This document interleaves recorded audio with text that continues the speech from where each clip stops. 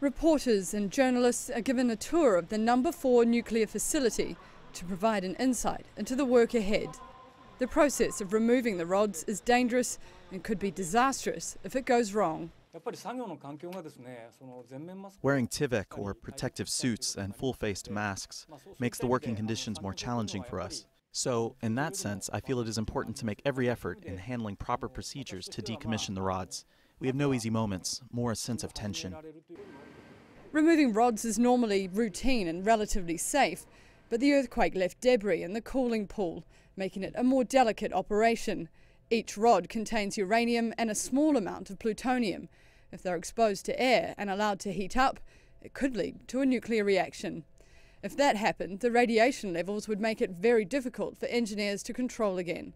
The worst case scenario is that it'd start a chain reaction at other nearby nuclear plants, putting Greater Tokyo at risk.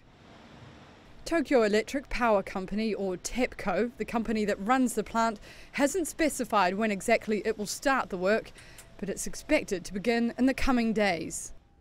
The Fukushima plants have suffered a series of disasters since they went into meltdown following the earthquake and tsunami in March 2011.